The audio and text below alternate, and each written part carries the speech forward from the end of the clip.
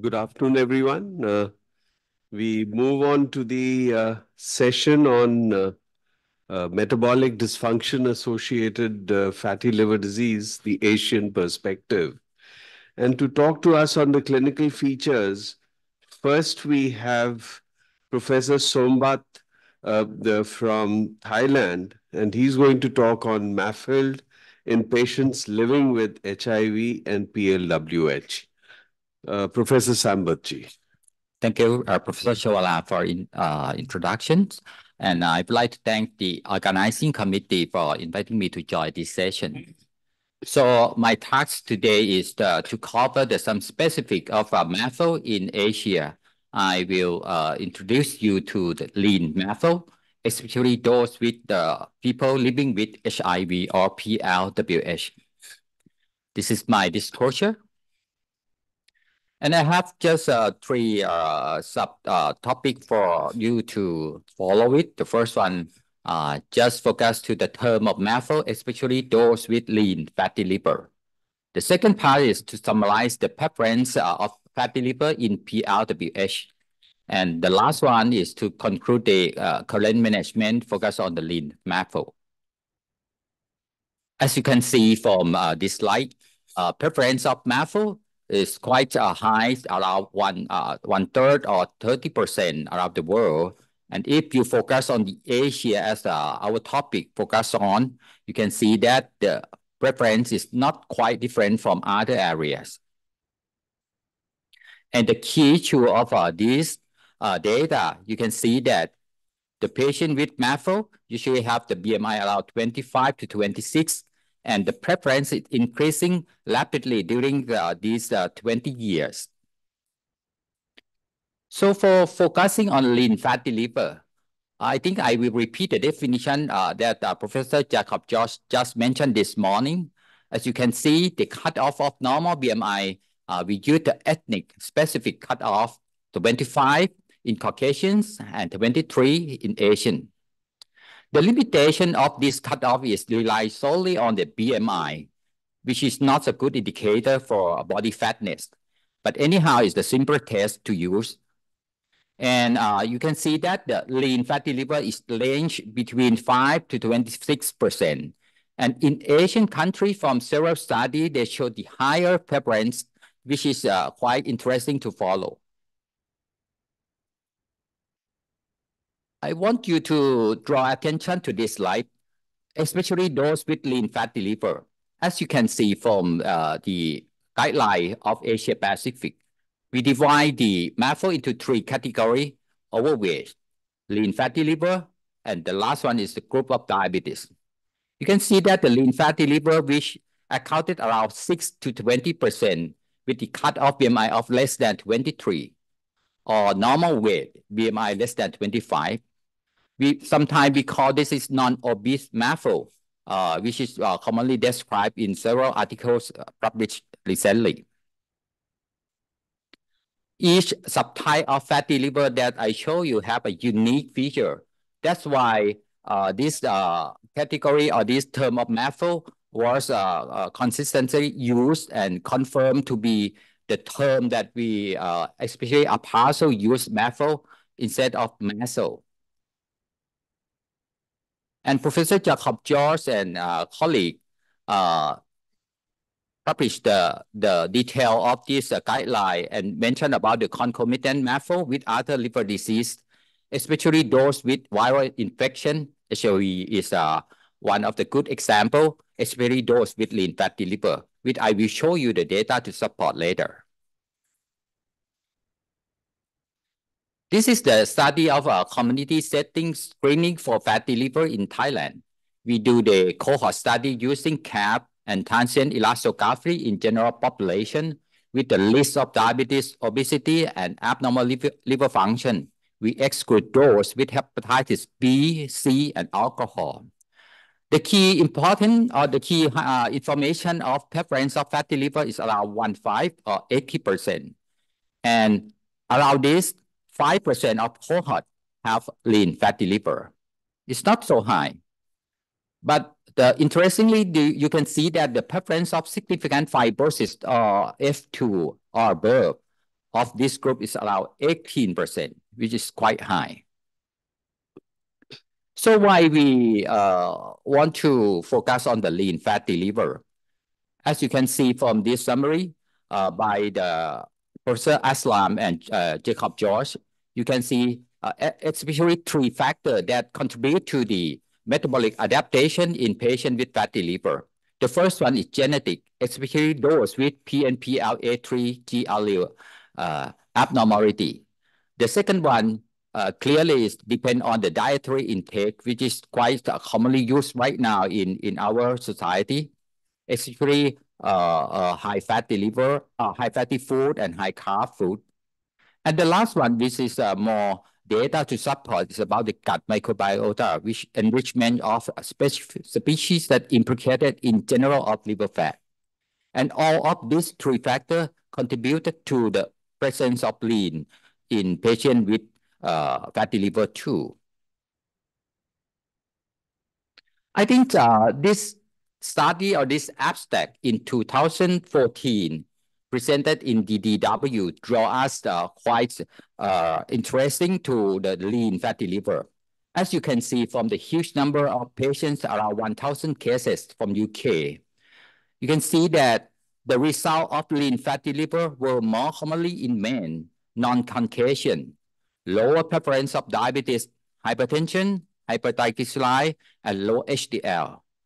But the highlight issue from this abstract is the cumulative survival was significantly shorter in lean fatty liver versus those with non-lean fatty liver. That's why I think several articles follow from this highlight data from UK. So we have to prove or to validate this study. But I didn't see the full article from this study yet. Subsequent study in 2018, you can see from Sweden around 600 cases with biopsy-proven fatty liver, and they want to investigate the long-term prognosis of proven lean fatty liver. And you can see from the comparison dose with BMI less than 25 and non-lean group.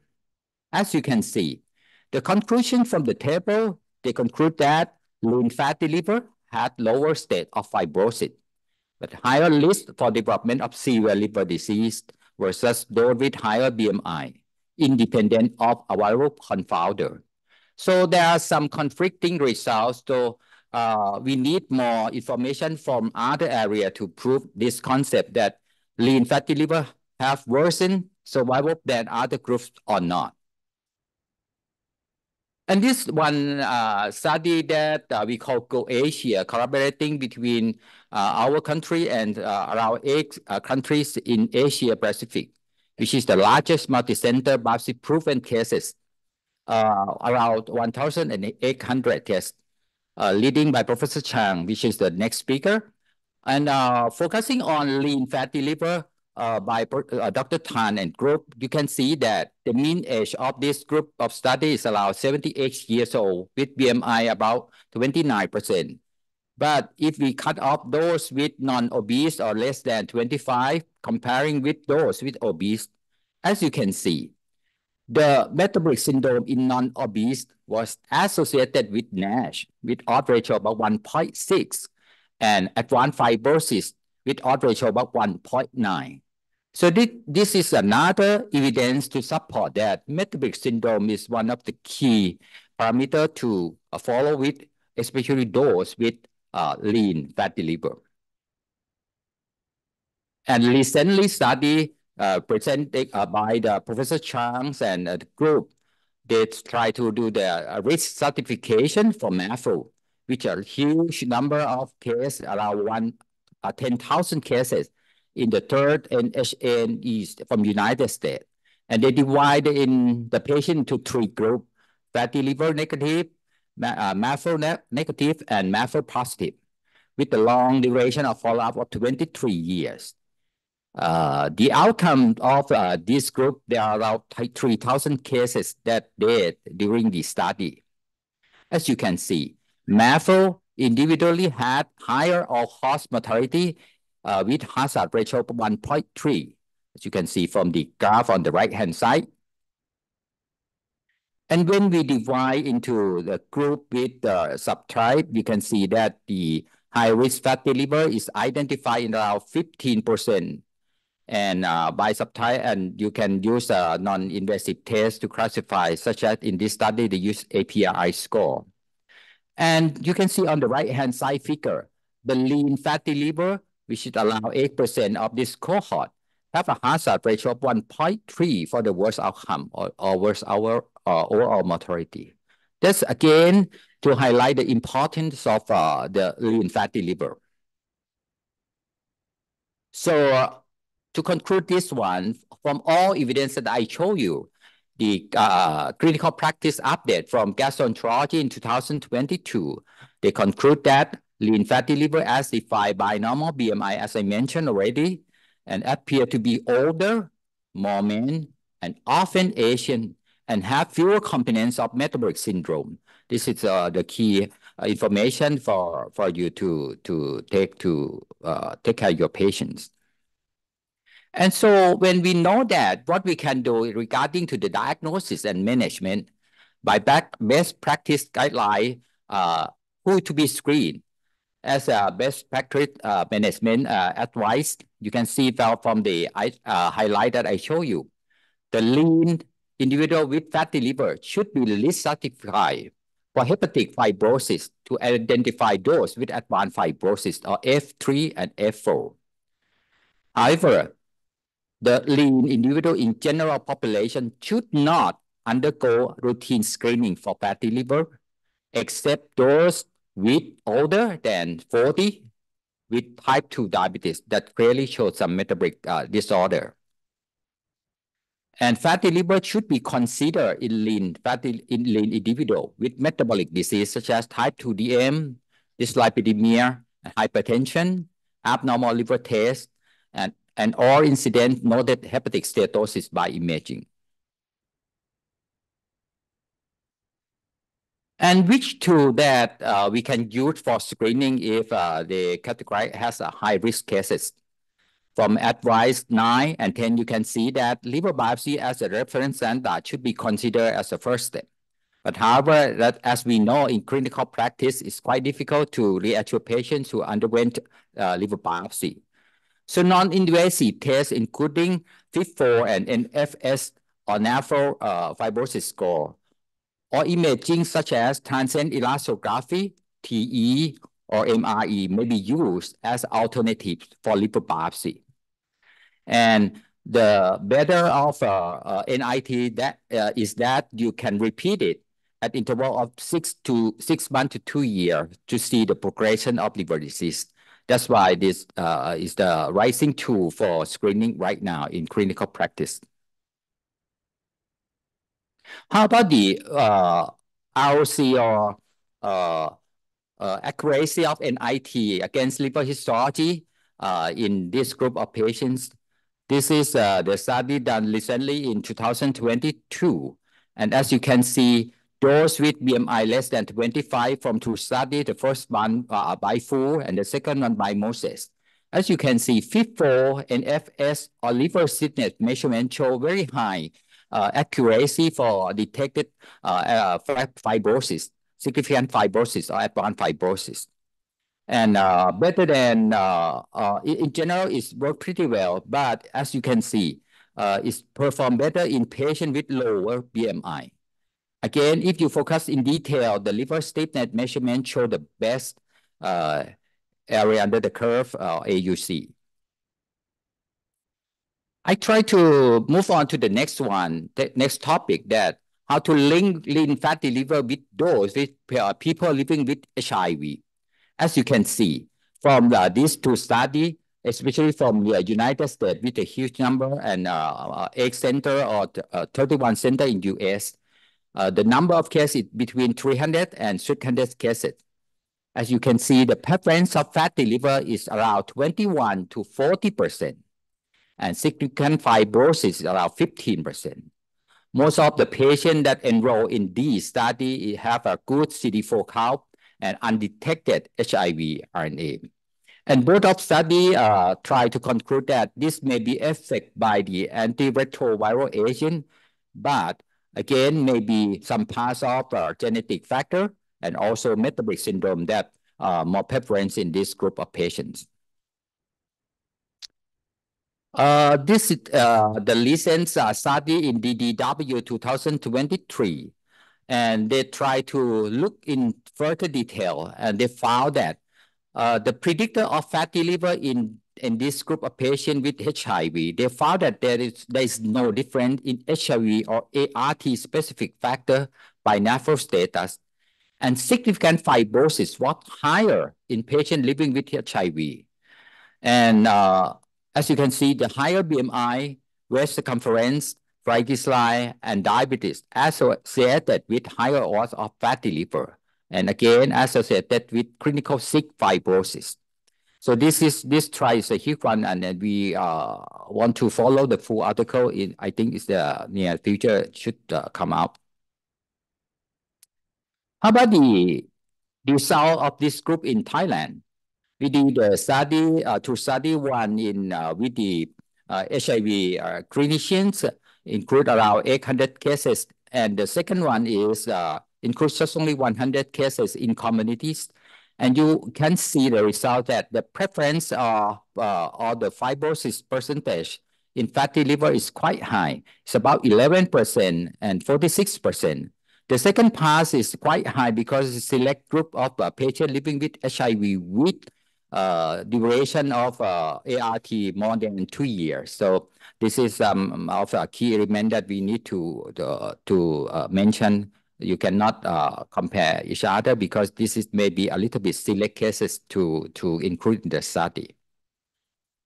And this abstract just presented this morning just to remind you and confirm that from the study that I just showed you, the lean fatty liver in this group is around 1/3 or 29%. So it's quite preference experienced those with patients living with HIV. So we know all the criteria to screening, which should that be used, especially in IT such as API, FIF4, and NFS. So what can we do in regarding to the management? As you can see, some key point that you should remember is just to go to advise patient for weight reduction is reduced to only 3 to 5%. As a logical thinking is depend on the baseline body weight. And the second one is vitamin E may be considered in lean person with biopsy confirmed. Oral pioglitazone may be considered. Why they suggest like that? Because there are no the clinical trial to focus only on those patients with lean fatty liver. But the other types of medications, GLP-1 and other kinds of medications such as SGLT2 that commonly used in diabetes is not fully defined and require further study to confirm. And if we focus in further detail, just only those with patients living with HIV, there's just one study that I can find, just single small study. And they show that if we treat this patient with cap above 250 and treat with 800 IU per day with vitamin E for 24 weeks, for additional 24 week post discontinuation. As you can see from the figure, compared with the baseline, 24 week of vitamin E treatment show the improvement in ALT, CAP score, but no change in BMI and no serious side effect. So if you want to try, you can, but the limitation is very small number of cases to be the evidence for support. And as I mentioned, GLP-1 analog, there is no clinical data to support. So keep in mind and be cautious about the side effect, especially inhibit gastric acid secretion and cause some gastric delaying. So if the patient underwent to endoscopy or other surgery, may be the problem cases. So I think this is quite nice article led by the Professor Chan to know about the lean fatty liver versus those with obesity. As you can see, and I summarized already, FIF4 can work pretty well with high AURC, and to get 50% achieve remission of fatty liver, lifestyle modification with 3 to 5% weight reduction is the key, comparing to other groups such as obesity with aim to get 10%. So, ladies and gentlemen, I would like to conclude and to bring you the take-home message. In lean fatty liver, definitely other cause of liver disease you should be ruled out, including other cause of fatty liver, especially those with HIV and other family-related diseases, especially medication-induced hepatic fibrosis or steatosis. NIT test, including scoring system and TE or MRE may be used as alternative to liver biopsy. And those lean fatty liver with people living with HIV have a high prevalence of lean fatty liver with significant fibrosis. And in Thailand, studies include around 1/3. Treatment, you can use lifestyle modification with the cut of 3 to 5% of weight reduction. Vitamin E may be considered, but other medication is limit study to suggest. Thank you for your attention. Thank you, Professor Sambat, for taking us through the clinical features of metabolic dysfunction-associated fatty liver disease and the HIV group of patients. So before I ask the audience to ask questions or comments, I just forgot mentioning that Professor Sombat is Professor of Internal Medicine at the university in Thailand, Chulalongkorn, and he's also assistant to the president there for cross functions. He did his MD, MSc, and PhD in medicine from Mayo Clinic, and he's a highly accomplished hepatologist. So let's open the talk to questions. Professor Kim, just a moment. So we'll finish his thing, and I'll invite you. Any questions for Professor Sombat? You know, we always say that MAFLD is about 30% of the general population, but in India, we have seen that the prevalence is higher than 30%. And I'm sure it must be the same in your country as well. It had gone up to 60 to 70% when you do an ultrasound. So I was just wondering, can pioglitazone be used in these patients? One of the reasons why we don't prefer pioglitazone is it increases the weight. Mhm. At one moment of time, you're trying to decrease the weight in patients with MAFLD. But since these patients are lean, do you think pioglitazone could be a better alternative than vitamin E? Yeah, I agree with your chairperson that there are some very limited study to focus on low of the pioglitazone in lean fatty liver. But as I mentioned, if you have lean fatty liver with metabolic derangement, especially those with diabetes, you can try. But as we know very well, that the leg edema is very commonly found by using this medication. So keep in mind, I think. Right. And the reason that you gave for increased MAFLD in HIV is what are the reasons? The HIV RNA could be one factor. What else? Why is there so much of steatosis in Yeah, that's a very good question. Because as you know, patient living with HIV right now, the top three common cause of death and mortality is the liver diseases. And as you know, this group of patients have a co-infection such as HIV with hepatitis B or C or fatty liver. So if you have three components come together, that's a higher risk for liver fibrosis or progression. So that's why I think we should keep in mind that this group are the target for screening with, not only the general population. That's why I try to emphasize on fatty liver and people living with HIV. Okay, thank you very much, Thank you. Professor Sombat. So we now invite the second speaker, that is Dr. Hong Soo Kim. He is professor of hepatology at Soon Chun Hyang University Hospital in Korea. His areas of interest are surveillance of HCC, local ablation therapy, and he's also involved in the national health insurance policy in Korea and has a lot of other honors and awards. So, Professor Kim, let's listen to your talk. Thank you. Thank you very much, Professor Joseph, for your kind introduction. I'm very honored to be here. It's participate is a very beautiful, glorious city and wonderful meeting. Today, the title of my presentation is How to Follow Up Patient is Method. To avoid confusion, I would like to make clear that the MAFLD, NASH have been replaced with the recent nomenclature MAFLD, MASH in my presentation. As you can see here, the prevalence of fatty liver disease in Korea has been increased. This is a summary slide of the epidemiology and the incidence of the MAFLD in Korea. The annual incidence of MAFLD in Korea about the 45 cases for 100 persons. The prevalence of MAFLD in Korea is approximately 30%.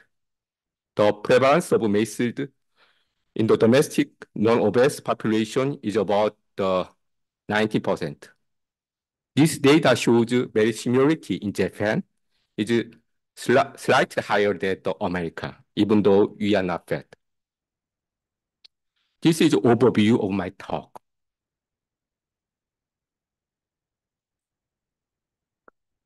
Number one, diagnosis of MAFLD MASH.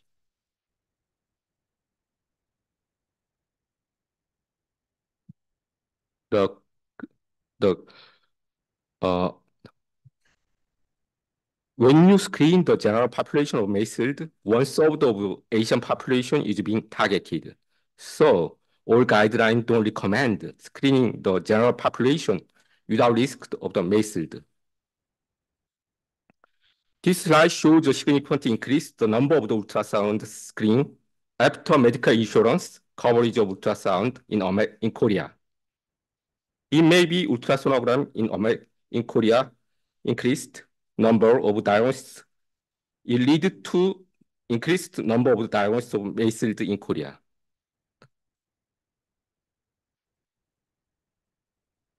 These guidelines do not recommend non-invasive scoring tests, including APRI and FIB4 for diagnosis of steatosis of clinical practice.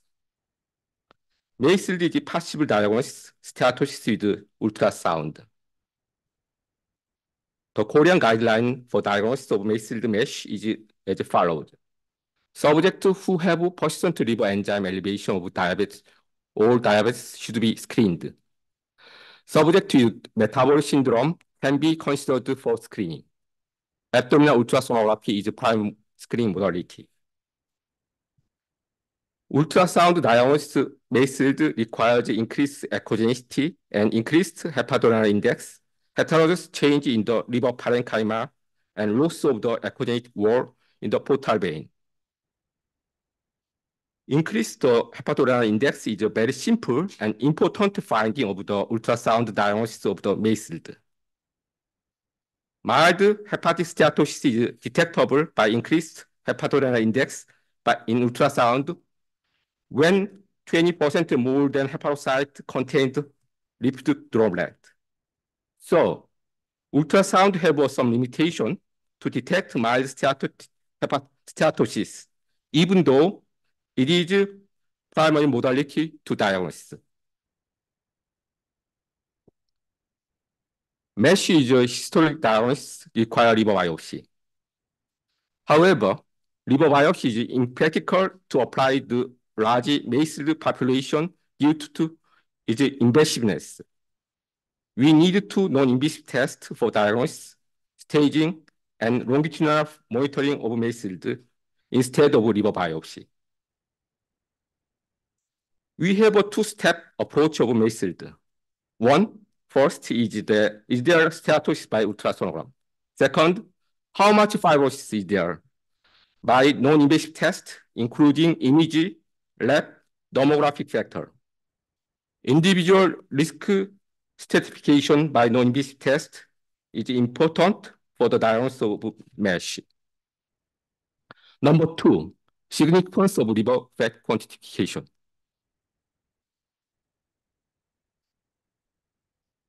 Quantify liver fat content is not generally recommended in the MASH. However, it holds the clinical significance despite this recommendation. The reason for evaluating steatosis, assessment presence of steatosis. Significant steatosis may correlate with fibrosis. Cap over the 30-100 overestimate advantage liver fibrosis risk.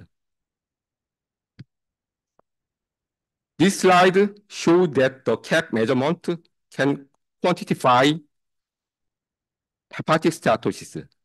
Cap greater than 250 suggests steatosis. FAST is a score-based fibrosis, steatosis, and inflammation can be used to detect patients with active NASH and significant fibrosis. This means significant steatosis can be associated with progression of fibrosis. Fat quantification would help in monitoring impact of intervention because fat content more than one cause of the including metabolic syndrome, it may be hold prognosis value, but its prognosis value is unknown. Number three, monitoring fibrosis and MAFLD.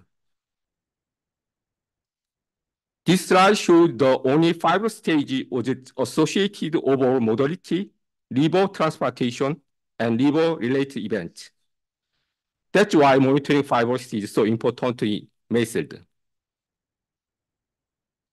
According to AASLD EASE guideline, you can use the MAFLD fibrosis score, FI4, and elastography to measure the liver stiffness. Using the sequential test could reduce the number of the patient in the intermediate zone. It is more accurate for MAFLD than single or simultaneous test. Number four, proposal of follow-up 5 scan. Follow-up 5 scan is required for acute validation and monitoring of the fibrosis and steatosis, and evaluation of the response to treatment. Cerebral compounding factor influence the result of liver stiffness, liver inflammation, steatosis, cholestasis, heart failure, and postprandial condition can lead to overdiagnosis of advanced chronic liver disease. So we need follow-up 5 scan to make an acute diagnosis. MAFLD is slow progressive disease, but MASH with advanced hepatic fibrosis may quickly progress to cirrhosis. That's why there are no accepted consensus for monitoring patients with MAFLD. Follow-up 5 scan required to assess treatment response. Weight loss of more than 10% result or 45 fibrosis reduction. Number five, HCC surveillance of MAFLD. MAFLD is the new raging cause of HCC in Korea, approximately over the 10%. This slide is etiology adjusted survival curve after HCC diagnosis. The survival curve shows that the patient with HCC related with MAFLD had the lowest survival rate. MAFLD-related HCC2 occurred in older individual and to be diagnosed to be later stage. MAFLD HCC associated with prognosis factor. In patient without cirrhosis, the absence of HCC surveillance protocol contributed to late diagnosis and management. In patient with cirrhosis with MAFLD, surveillance failure may cause poor prognosis. This is slide simplified mechanism of MAFLD-related HCC development. While HCC surveillance is standard for MAFLD with cirrhosis, it is not recommended for the MAFLD without cirrhosis. However, approximately 30% of MAFLD HCC do not have cirrhosis. MAFLD is a leading cause of HCC in the absence of fibrosis, cirrhosis, or HB infection. Old age, male, advanced fibrosis, diabetes, moderate alcohol intake is a risk factor of MAFLD HCC without cirrhosis. The target of MAFLD HCC surveillance is cirrhosis, not excluding mild fibrosis. Current AGA EASL guideline recommend HCC surveillance of MAFLD patient with F3 fibrosis. The Korean guidelines do not recommend HCC surveillance with MAFLD patient with advanced fibrosis F3. HCC surveillance with biannual ultrasound with or without alpha-fetoprotein in patient with cirrhosis is not recommended. It is recommended regardless of cause of liver cancer. But alpha-fetoprotein have a limited data of efficiency of surveillance HCC in MAFLD. Ultrasound-based surveillance of HCC. The ultrasound quality can be inadequate for HCC surveillance in the patient of MAFLD cirrhosis due to obesity and subcutaneous fat and liver fat infiltration. So high-quality ultrasonogram and CT MRI select patient can improve HCC surveillance. In summary, B-mode ultrasound can identify patient with MAFLD. FibroScan can identify patient high risk for MASH. Depending on the stage of fibrosis, patient with MAFLD-related advanced fibrosis require individualized follow-up. Patient with MAFLD-related cirrhosis require HCC surveillance. Thank you for your attention. Thank you, Professor Kim, for telling us how to monitor these patients of MAFLD. So can we have some questions from the audience? Any comments? You know, one of the main issues that we all, as you mentioned, want to know in a patient with MAFLD is whether there is evidence of fibrosis or not. And apart from FIB4 and FibroScan, what are the other modalities that can help you? Suppose if money is not a problem, if you have enough money, ideally you should pick up cases with MASH and fibrosis so that you can treat these patients and you can stratify them for more vigorous therapy. So are you aware of any other modalities which tell you whether MASH is there or not? Steatohepatitis. We are focused to cost-effectiveness screen of HCC of MAFLD. My slide shows the increased number of ultrasonogram lead to increased diagnostic MAFLD. But what about the HCC screening? Which is the best method of the MAFLD HCC? Because we don't have any data. It's available by your alpha-fetoprotein and ultrasonogram. It's a very difficult question for me, but I recommend you individual, especially if you have if the patient have a family story of HCC, I strongly recommendation surveillance, even though it's not documentation any data.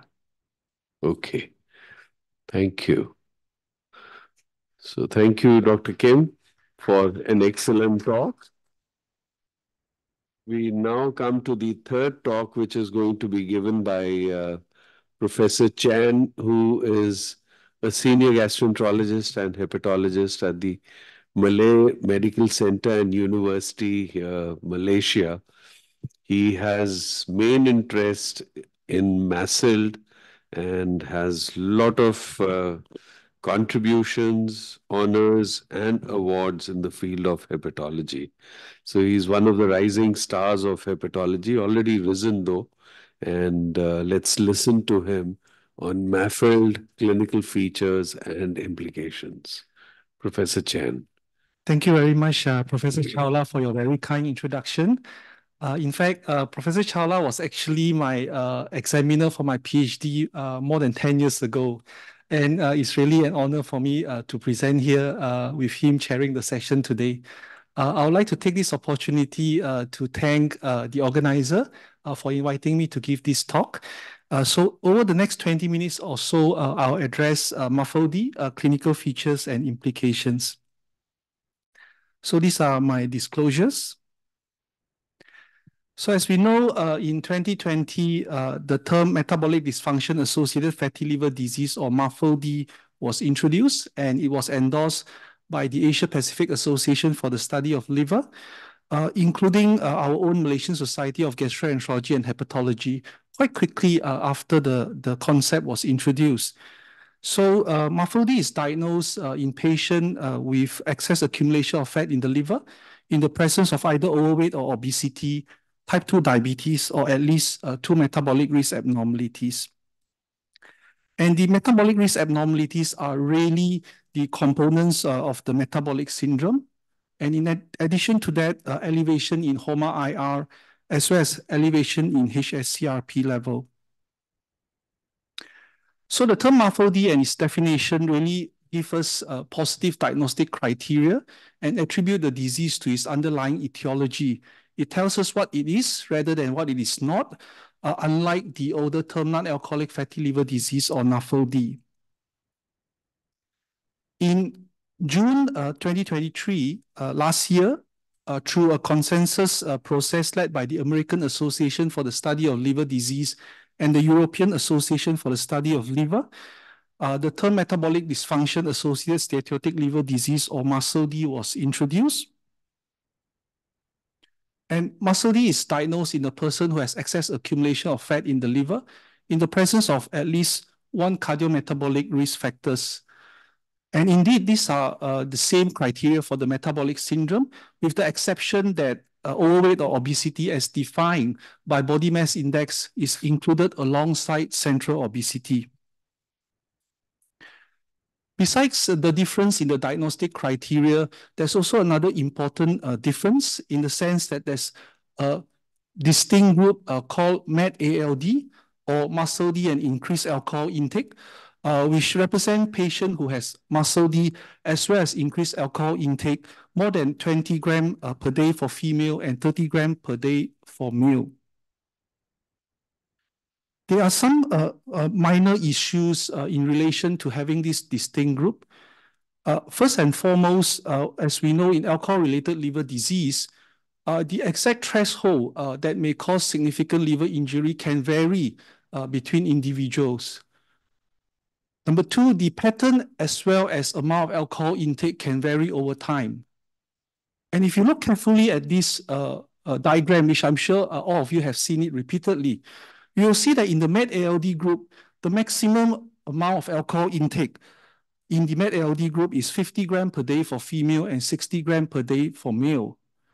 This leads us to interpret that patient with more alcohol intake than that amount would be considered as alcohol-related liver disease, even though they have features of cardiometabolic risk abnormalities. So this is something that we should keep in mind when we look at the two different nomenclature. So again, both MAFLD and MAFLD has positive diagnostic criteria. They attribute the underlying condition to its etiology, which I think is very important because both recognizes metabolic dysfunction as the underlying cause, so that we can, together with other colleagues who are involved in managing the multi-faceted manifestation of this condition together. However, there are small differences in the diagnostic criteria, which I'll touch on in my next few slides. And also do remember that for the term MAFLD, other concomitant liver disease retain their own name, whereas in MAFLD, patients who have other concomitant liver disease, they fall under separate and distinct category, for example, MAFLD. And for those who even have fatty liver as well as metabolic dysfunction, who consume even larger amount of alcohol, they will be considered as alcohol-related liver disease and not MAFLD. So again, this is a cartoon simplifying that MAFLD is diagnosed based on presence of either overweight or obesity, type 2 diabetes, or at least 2 metabolic risk abnormalities, while MAFLD is diagnosed based on only 1 cardiometabolic risk abnormalities, and MAFLD is considered as a separate group altogether, including a group of patients who has metabolic dysfunction but will be considered as alcohol-related liver disease because of higher amount of alcohol intake. So I'd like to just go through a few points about the differences in the diagnostic criteria. The criteria for metabolic dysfunction for MAFLD may in fact be too relaxed. So in this large study involving more than 3,000 participants in the National Health and Nutritional Examination Survey, where patients underwent transient elastography and hepatic steatosis was defined by control attenuation parameter more than 274 decibel per meter, we can see that the criteria for metabolic dysfunction for MAFLD was actually present in 91% of the general population. That's a very high proportion of people. And among those patients who did not have elastographic feature of hepatic steatosis, yet we will see that 85% of them actually fulfill at least one of the cardiometabolic risk factors. And when we look at only those patients who were normal weight, okay, you can see that 68% of these patients actually fulfill the at least one cardiometabolic risk factors. But when we look at HOMA-IR, only a small proportion, 16% of them really had insulin resistance, which we know is the underlying pathology that we see in patients with this disease. I also like to show this nice study done here in Japan on over 700 patients who had fatty liver, where significant fibrosis was defined by FIB-4 index more than 1.4 or liver stiffness more than 6.6 kilopascal. And as you can see here, when the MAFLD term and definition was used, it actually better identified those patients who had significant fibrosis compared with the term MAFLD. And if you look at it, the term MAFLD, because of the very relaxed criteria, most of the patients who fulfill the criteria for MAFLD would fulfill the criteria for NAFLD, except for a very, very small negligible minority. And in the interval between introduction of the term MAFLD and MAFLD, many studies have been done, which clearly shows that the term MAFLD compared with the term NAFLD actually has advantages in terms of predicting significant fibrosis as well as outcome, which I'll be sharing with you shortly. However, if you want to compare directly with the term MAFLD, the jury is still out. So it's important for future study to actually report on both MAFLD and MAFLD so that we can actually have a direct comparison of the two terms. Here is another study on nearly 1,000 patients who are diagnosed with MAFLD using the different criteria: overweight or obesity, type 2 diabetes, or at least 2 metabolic risk abnormalities. And one important finding in this study is that these 3 groups have very different ability to predict a more severe liver disease, with patients who have MAFLD diagnosed based on the presence of diabetes having a much higher proportion of patients who have significant liver fibrosis. And when they look further in detail, independent factors that were found to be associated with significant fibrosis included serum ferritin level, fibrosis 4 index, HOMA-IR, metabolic syndrome, and importantly, the presence of type 2 diabetes. So this is another study which is based on the 3rd National Health and Nutritional Examination Survey of 11,000 participants who were followed for a median of 23 years. And this study found that MAFLD predicted all-cause mortality. And when they looked separately among patients who had a significant alcohol intake and did not have significant alcohol intake, MAFLD similarly predict increased risk of all-cause mortality. Another important finding of this study is that if you look at the different diagnostic group for the patient to be diagnosed with MAFLD, again, you can see diabetes emerge as an important factor in causing the increase in all-cause mortality. So this is a study which Professor Sombat has mentioned earlier, done in the Go Asia group, several centers across the Asia Pacific region, where we studied the clinical features of patient who had patient with MAFLD who had liver biopsy. And we found that the risk factor for steatohepatitis, the more severe form of the disease, include diabetes, and the risk factor for advanced liver fibrosis, again, include diabetes. We also conducted a study in our patient with diabetes attending the diabetes clinic in our hospital. We found a very high proportion of patients having excess accumulation of fat in the liver, and a high proportion of patients, over 20%, having advanced liver fibrosis based on liver stiffness measurement.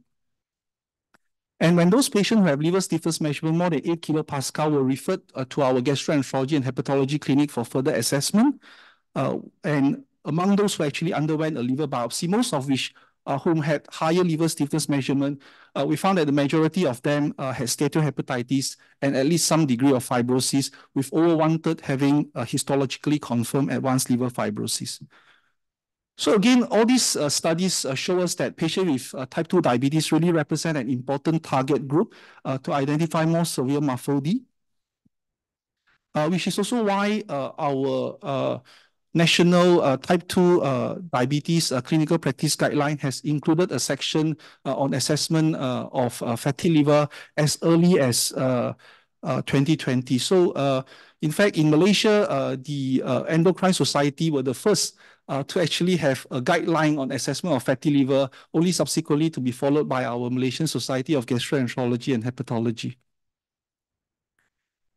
So as we all know, patients with MAFLD can develop a liver-related complication and mortality, but we know that the patients who tend to develop this are those patients with more advanced liver disease, and this occurs in a relatively small proportion of patients. But patients with MAFLD are at increased risk of cardiovascular disease, which we know is the leading cause of mortality. So it's very important that there is a clear assessment and referral pathway for our primary care endocrinology colleague to follow, so that patients with less severe liver disease can remain in primary care or endocrinology where they are best managed, and those with more severe liver disease can be referred to gastroenterology and hepatology. So in Malaysia, we use the fibrosis 4 index as the first test. Those with low fibrosis 4 index will be considered to be unlikely to have advanced fibrosis, while those with elevated fibrosis 4 index would require a second test, in this case, a liver stiffness measurement. Those with less than 10 kilopascal, we exclude, we follow the concept of Baveno, compensated advanced chronic liver disease, whereas those who have higher liver stiffness measurement can be considered for referral to gastroenterology and hepatology care. This slide is just to highlight again that cardiovascular disease is something that we should not overlook in our patients with MAFLD. This study was conducted on over 200 patients with MAFLD who underwent a baseline liver biopsy. They were followed for a median of 7 years. At baseline, more than 3/4 of these patients actually had more severe fatty liver disease. They had steatohepatitis, and more than 1/4 of them actually had advanced liver fibrosis. But what you can see here, the liver-related event is really very low, 0.43 per 100 person year, and it only occurred. This only occurred among patients with advanced liver fibrosis. On the other hand, cardiovascular event rate was 2.03 per 100 person years, much higher than liver-related event. So I'd just like to move on to talk a bit about prevention of cardiovascular disease. This is what we understand and practice nowadays. In primary prevention, we prevent the onset of cardiovascular disease. If you see a patient with hypertension, if you see a patient with dyslipidemia or diabetes, you may calculate the cardiovascular risk score, get all these risk factors under control. The aim is really to prevent onset of cardiovascular disease. And among those patients who already have, for example, an acute coronary syndrome, we talk about secondary prevention. But if we were to follow what is being done to prevent HBV-related hepatocellular carcinoma, primary prevention starts even before the hepatitis B infection is acquired. You have listened to many excellent lectures during this conference about how vaccination and use of antiviral during third trimester can reduce the risk of transmission. Many years ago, the introduction of vaccination already showed a reduction in the incidence of liver cancer among a population where hepatitis B has a very high prevalence. So why not consider that primary prevention should even start at by preventing the onset of metabolic syndrome instead of it being preventing the onset of cardiovascular disease? So this concept has kind of been taken up by the American Heart Association. They have introduced the concept of life's essential 8.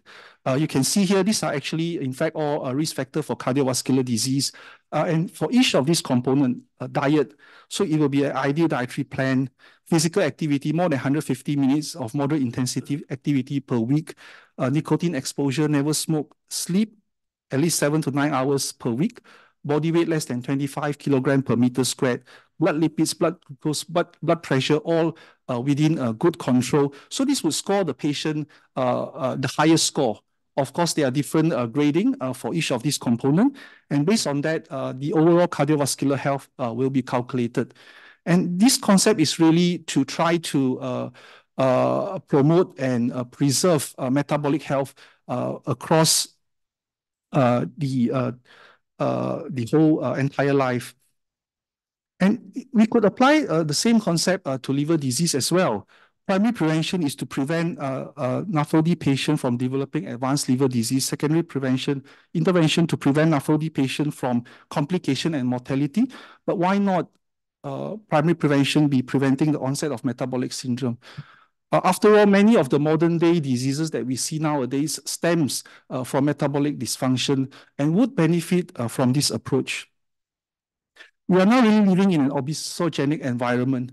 The condition is really driven largely by environmental factors which undermine the self-regulatory capacity that people have to make responsible decisions about personal diet and physical activity. So the average BMI of mankind has increased over the years because of the obesogenic environment.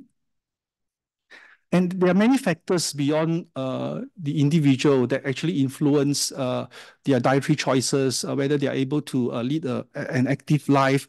And we could use the social ecological model as a framework for us to understand these factors better so that we can provide a more holistic approach and solution to issues related to health behaviors. So for example, if you have a patient with MAFLD who is keen to eat healthy and increase his physical activity, unfortunately, none of the family members or friends share similar intention. Okay, there's no healthy food choices at work, long working hours, staying far from the workplace, and heavy traffic. A lot of us travel a lot, but we actually moving sedentarily or sedentary on the move, sitting in the car with not much of physical activity. Okay, and in terms of community, society level, there may be lack of regulation that promote healthier food choices. So you can actually read more on this in this document by the American Heart Association. It touches on the many time windows in one's life course that can be tackled to improve cardiovascular health. And I think this may also be applicable to other diseases related to metabolic dysfunction, including MAFLD. So, Mr. Chairperson, ladies and gentlemen, I would like to conclude by saying that there are differences in the new nomenclatures that deserve consideration, but both represent a clear recognition of the bigger problem related to excess adiposity, insulin resistance, and low-grade meta-inflammation. And there must be increasing focus on lifestyle habit for promoting and preserving metabolic health during the entire life course at the individual level and beyond. Thank you very much. Thank you, Professor Chen. A really masterly talk. Can we have some comments or questions from the audience? I'll start off, Dr. Chen. In the definition of MAFLD, do you include alcohol in it, 20 grams or 30 grams? Is that included or not? So in the muscle definition, as long as a person has fatty liver and has at least one of the cardiometabolic risk factor, they'll be and you need to quantify the alcohol intake. If they do not consume more than 20 grams per day for female and 30 grams per day for male, then you will diagnose muscle D. I have always had doubts in my mind. Why include alcohol at all? Because it has been shown in studies that even 20 grams tends to produce a fatty liver and confuse the whole aspect. But I'll leave it to the experts who are working on this. But this is something which always bothered me. Second question is, we keep on doing transient elastography. Is there a correlation between the amount of fat in CAP and the fibrosis score? Because in clinical practice, we have seen that once you bring down the CAP, even the fibrosis score decreases. So what is the correlation between the two? Yes, thank you for the question. So in terms of the alcohol being included, yes, as mentioned earlier, the threshold that can cause liver injury is it's not very clear, and it obviously will vary between individuals. And to actually need to use alcohol intake to then define whether a patient has muscle D or not, make it more complicated. We know that different causes of chronic liver disease can coexist. So if we use the MAFLD definition, we can just establish it prior to even knowing what's the alcohol intake like. But of course, if the patient consumes significant amount of alcohol, the patient also has alcohol-related liver disease. And these are issues that are still present in the field of alcohol-related liver disease. What is the real cutoff? And we know pattern and amount of alcohol intake varies. And another important factor would be the fact that during the consensus process, it's mainly involving people who are involved in fatty liver research. I'm not sure whether our colleague in alcohol-related research are happy that with this new nomenclature, a lot of their alcohol-related liver disease patient will now have a new name, MAFLD. I really don't know about that. Okay, about the second question that I asked on CAP and fibrosis score. Yes, so with increased amount of steatosis, there will be several factors that could lead to an increased liver stiffness measurement. So patients who have a lot of fat in the liver may be more likely to have inflammation going on that can drive the stiffness measurement to go up. Patients who have a lot of fat in the liver may also have greater subcapsular distance that can also drive the liver stiffness up. Yeah. Okay, wonderful. Thanks. There's a question from the floor. Yes, ma'am. Judith Erdle, Boehringer Ingelheim, Germany. I have a question regarding a nice, very good overview of MAFLD. I have a question regarding, I stay with alcohol. Can you allude a little bit on the difference between continuous drinking and binge drinking, what that would have an effect on MAFLD? Or MAFLD, and then also in regards of diabetes, as that is one of the biggest risk factor, whether how is well-controlled versus not well-controlled diabetes affecting MAFLD? Okay, thank you for the question. So in terms of alcohol intake, study have clearly shown that binge drinking can also contribute to worsening of liver disease, not only people who consume alcohol continuously. And again, the threshold is not very clear, especially if you look at it on an individual basis. The second question about diabetes, certainly if we have patients with poorly controlled diabetes, it's much more likely that they have a more severe liver disease in the form of steatohepatitis as well as progression and having more fibrosis. I think that's a very important question that she raised. We always talk of diabetes predisposes in patients with MASL to HCC development. So would HCC development be less in patients who have controlled diabetes versus those with uncontrolled? There is no study as such, as far as I know. But the logic is that if you control the diabetes, the chances of HCC would be less. Is there any study that you're aware of or any comments on that? I am not aware of any particular study, but we know that the presence of diabetes itself can increase the risk of liver cancer. I'm not sure of any study whether the diabetes is better controlled, less well controlled, to what degree is being controlled, that the risk of liver cancer would change. But I suspect overall, the underlying insult, there's a bidirectional relationship between the fatty liver and the diabetes, and the underlying insult is similar in a lot of ways.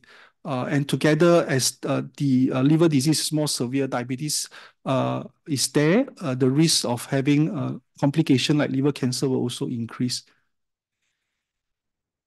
Yeah, we have some more time left with us. We can bombard Chan with questions or the other two speakers as well. Dr. Chen, another thought that came into our mind, your Malaysian society involves the cardiologists and endocrinologists. Unfortunately, the liver societies in other countries don't involve the cardiologists and endocrinologists. I think it should be a very important part of hepatologists representing their meetings so that they are more aware about this disease and we can prevent this disease in the long run.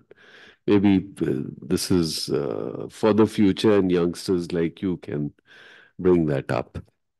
There's also a term known as genetic associated fatty liver disease, GAFLD.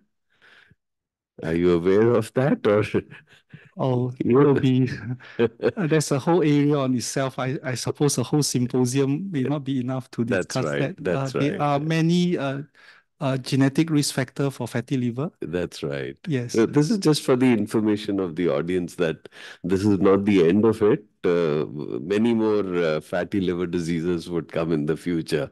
And GAFLD is something which is being spoken of. So also drug-induced fatty liver disease, etc. Yes. Well, anyway, I think it's time that we conclude the session. Thank you very much, each of the speakers. Unfortunately, my co-chair could not come because she's involved in another talk in another session. Thank you very much. Thank you. It's done. It's done. We've done it. Okay, okay. Thank you so much.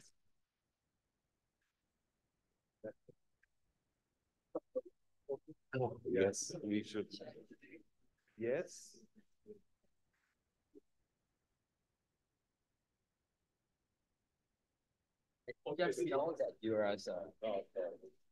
Thank you very much, speakers and moderators. Now we will have a coffee break. Coffee is served in front of the main hall. The next session will start at 3:30 p.m.